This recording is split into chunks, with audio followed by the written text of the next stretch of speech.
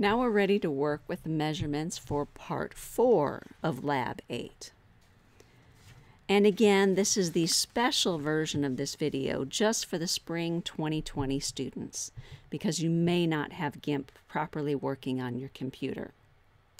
If you look in the lab manual, it shows a zoomed in figure, and I'm going to go ahead and zoom in here so that we can focus on the same section. The measurements that you're going to have to make are the base measurement and the height measurement. And I've already got my measurement tool selected, so we're just going to go ahead and start making these measurements.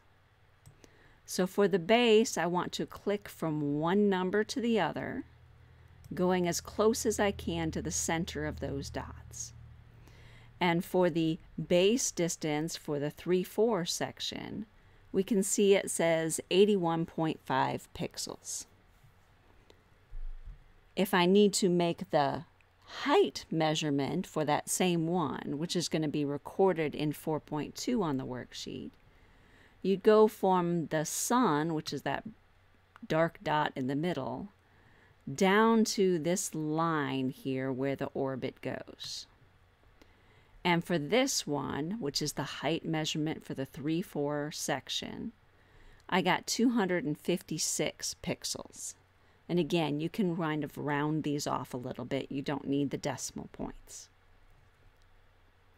We're going to do the same thing here for the section on 8/9. First, you're going to measure the base, and you're going to record that in 4.1. and that's 67 pixels. And then you'll measure the height for this 8/9 section, and you're getting 305 pixels.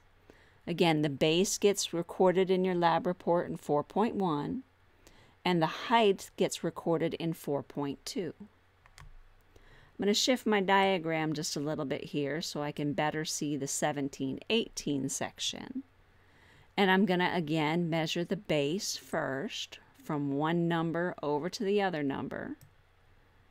And you can see that that gave me about 108 pixels. Then I'm going to measure from the sun out to the orbit, and I'm getting a value of 185 or 186. Either one of those will work. Let's call it 186 for this particular one. That's going to give you your value for the height measurement for the 17/18 section. So if you need to pause and rewind this video or go back and look at some of those numbers again, they're always down here when I make those measurements. You need the base measurement and the height measurement for each one of these sections. Contact me if you have any questions.